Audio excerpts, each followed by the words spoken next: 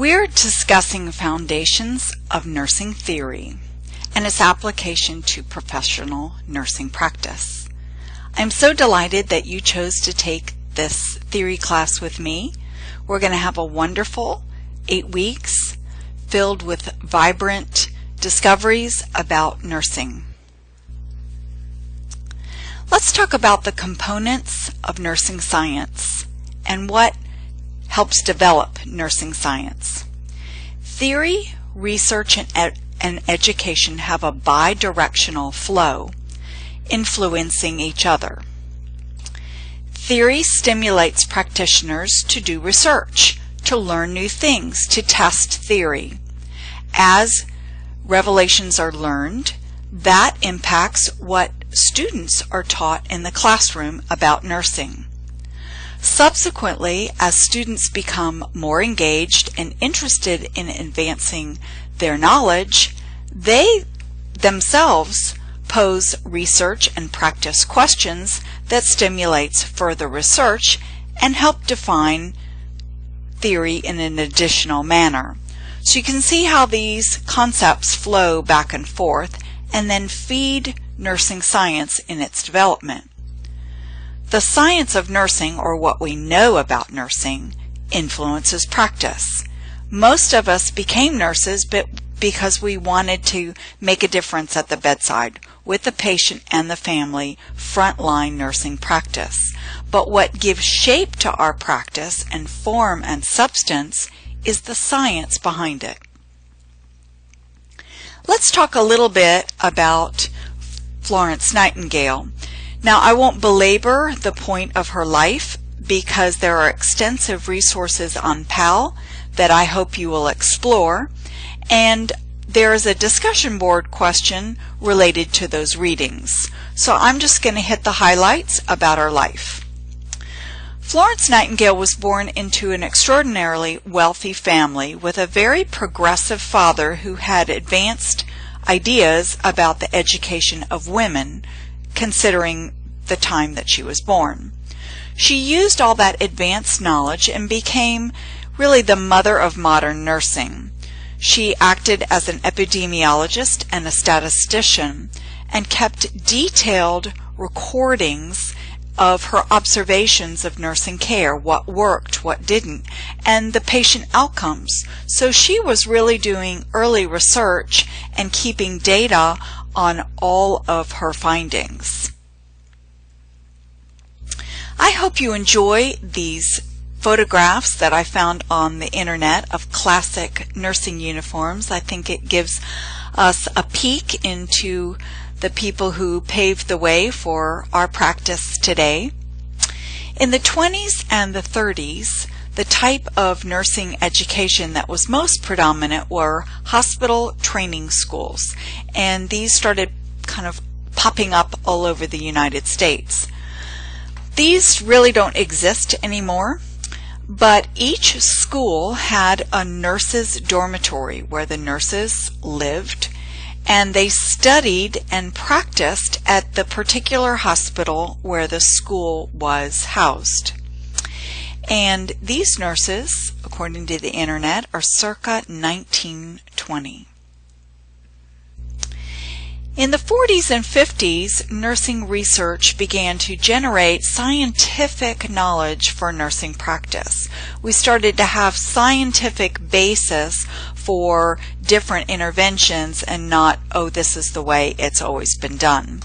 The journal Nursing Research was first published during this era, and the nurses in this picture are circa 1949. Now, the early nursing theorists really advanced more of a philosophy of nursing, and they emphasized the person in both the patient and the nurse. This very humanistic approach to nursing really paralleled a lot of the humanistic psychology that was emerging post-Freudian era. Subsequent to that, the grand theorists became prevalent. Theorists like Roy, Newman, King, and Oram. We're going to be studying all these really groundbreaking nurse theorists in future weeks. The focus shift with these theorists from what nurses do to what nursing is. In the 60s and the 70s, there was another shift from research to theory development. And the publication of these theories became more prevalent, and this helped shape how nursing was conceptualized. And this particular nurse is circa 1967. In the 80s and 90s, we see a shift away from the all-white capped nurse to scrubs. There was also an advancement in scholarship and nursing literature regarding theory development. And the middle range theories began to evolve. More focused theories, we'll discuss that as we go along in the term. And the nursing meta-paradigm was conceptualized. And the nurses in this photograph were circa 1994. In the 2000s, we saw more men entering nursing. We also saw the expansion of relationship and caring theories, such as Duffy, Watson, and Kolkaba. There was more empirical study and evaluation of these theories in the literature. Now let's go over some basic terminology. What is a philosophy? A philosophy is a set of beliefs and values that define a way of thinking. They're generally known and understood by the group. So, say for instance, you gather a group of nurses together from all over the country, Georgia, Alaska, Hawaii, Texas, it doesn't matter where. This group of nurses are going to have fairly similar ideas, values and beliefs, or philosophy about things like sanctity of human life, caring, honoring people's values and culture in patient care, etc., etc. If we were a group of SWAT team officers or Navy SEALs or electrical engineers or firemen, we would have a different philosophy about our discipline, a different set of beliefs and values that would define the way we think and drive the way we practice our discipline or profession. A paradigm is a worldview or a widely accepted value system. It's also a network of theory, research, education, and practice within a given discipline. You may have heard people say, oh, I had a paradigm shift, a different way of thinking. An example of that might be if you go to the bank and encounter a very grumpy teller, and you walk away thinking, oh, this teller was the most obnoxious, grumpy person, but then later on you learned that their son had a terminal diagnosis, their spouse walked out on them, something devastating happened that changed the way you viewed this person. That's a paradigm shift. So there are paradigms within nursing as well. This is a diagram of how things all fit together from the most broad to the most specific. So the nursing meta-paradigm is a global overview, almost like an umbrella over all the theories. And each theory, no matter whether it's grand, mid-range, or practice, have elements of the nursing meta-paradigm.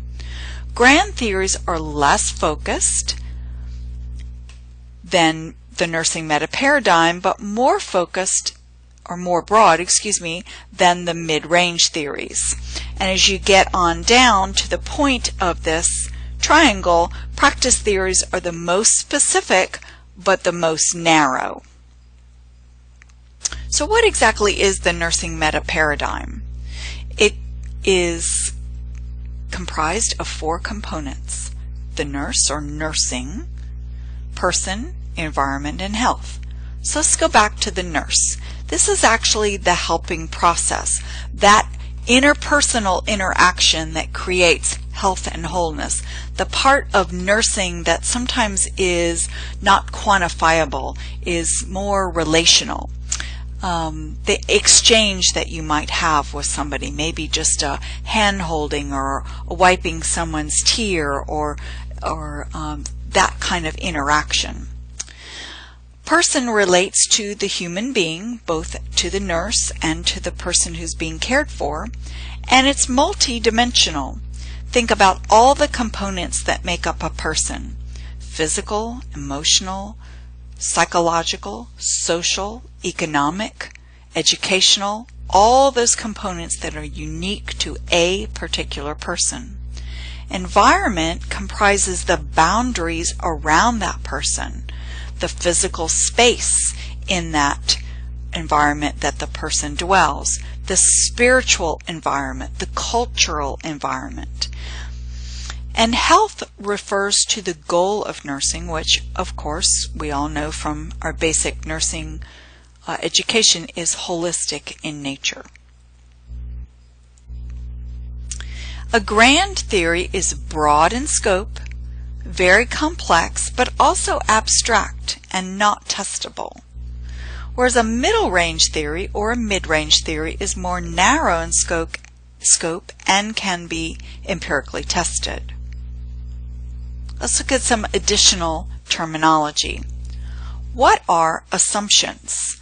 Assumptions are givens, things that are presumed to be true and not tested. We have an assumption about nurses, that they are caring professional people. That is pretty much a given across our culture and across really the world, that a nurse is this type of individual. An example might be as an assumption that death is a transition, therefore death is the end of a life. We have propositions, which are theoretical statements that describe, explain, and predict relationships between concepts. So let's talk about how knowledge is developed. Knowledge is developed in two ways: inductively and deductively. Let's talk about inductive. Inductive process goes from the specific to the general. Particular instances are observed to be consistently part of a whole or a set, and we create patterns from those observations. Let's just take for existence, we observe patients over time who develop decubitus ulcers. We look at each individual patient and describe their condition, whether it's a cachectic condition or prolonged bed rest, and then we make general assumptions about decubitus ulcers and their formation from specific patient encounters. An further example might be a laparotomy is a painful surgery. A tendon repair is a painful surgery. A cabbage is a painful surgery. Therefore, all of surgery is painful. We took the specifics and made a generalization. The other way is deductive process. We start with the general and move to the specific. We identify particular instances within a broad premise and then look at individual or specific trends or patterns from multiple observations. An example of deductive reasoning might be, all surgical procedures are painful. An appendectomy is a surgical procedure, therefore an appendectomy is painful. Let's look at the flow of theory, outcomes, and practice.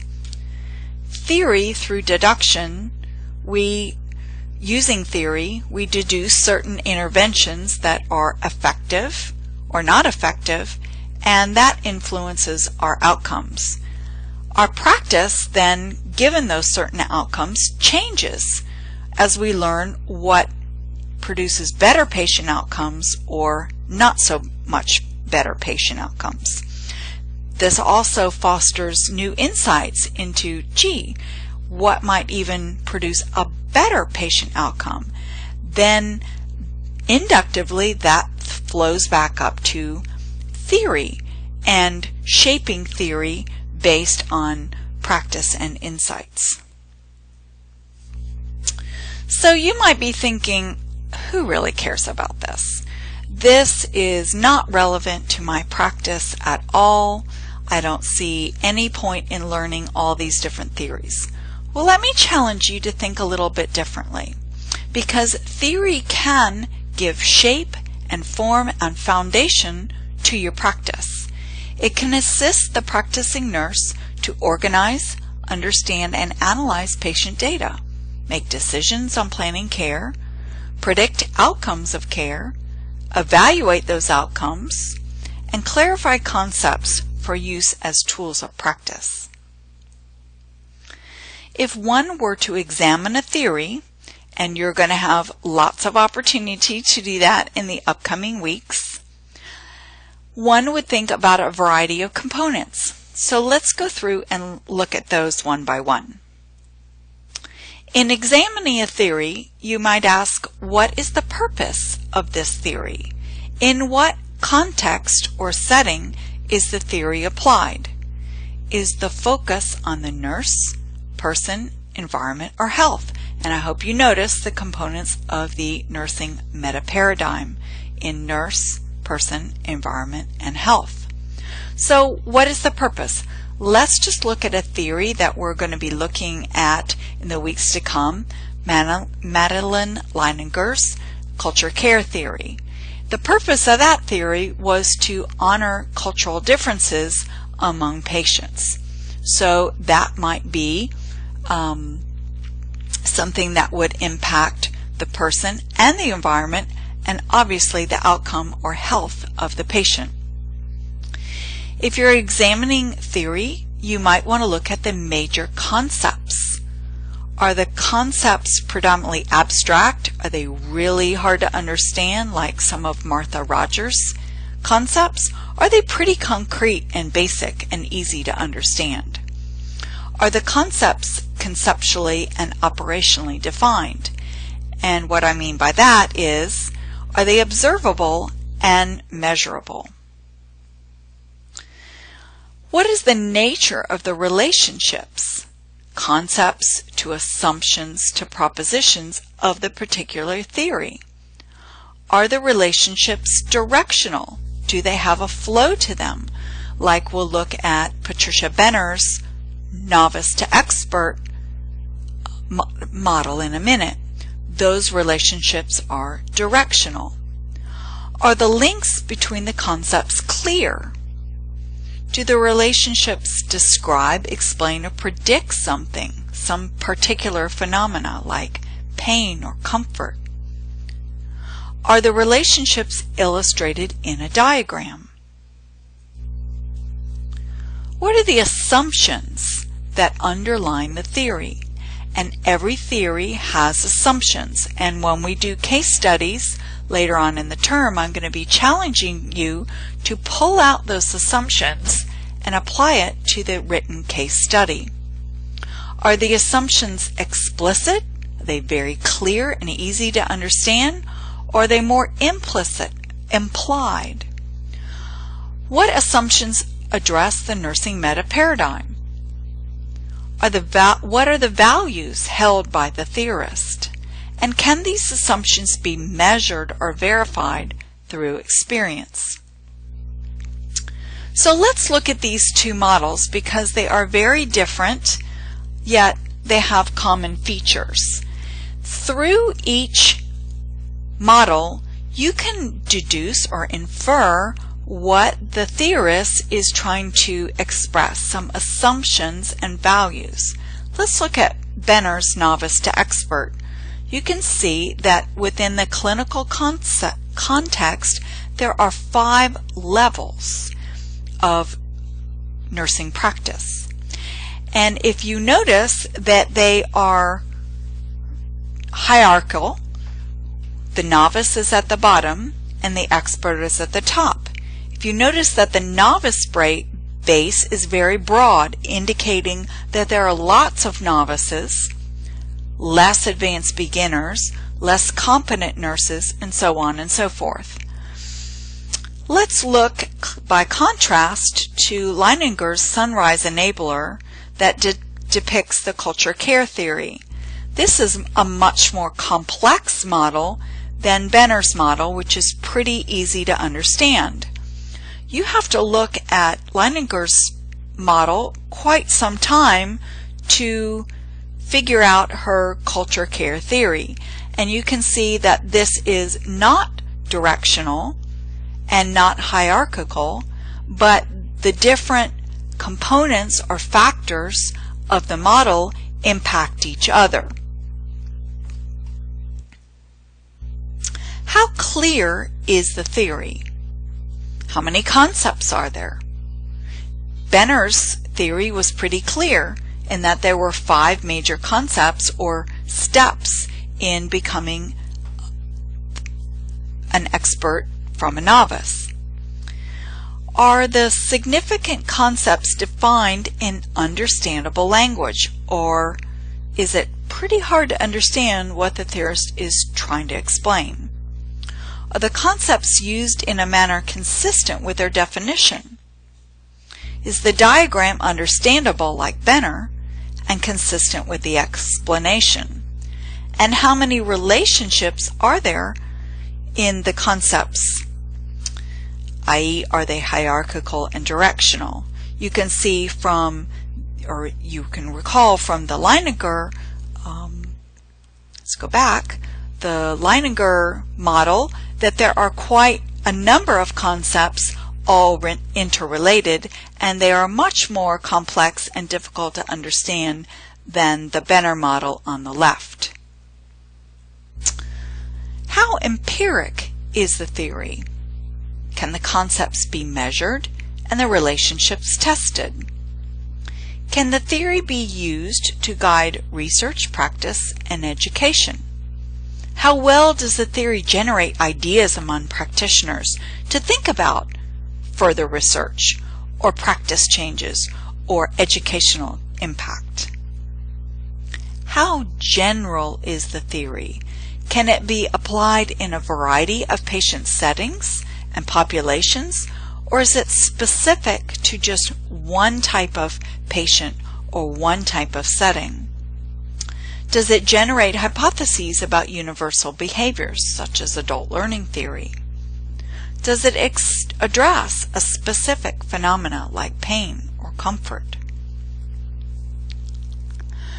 So we are going back to the slide that we started with. Hopefully you have a little better understanding of the bidirectional flow between theory, research, and education, funneling down to nursing science.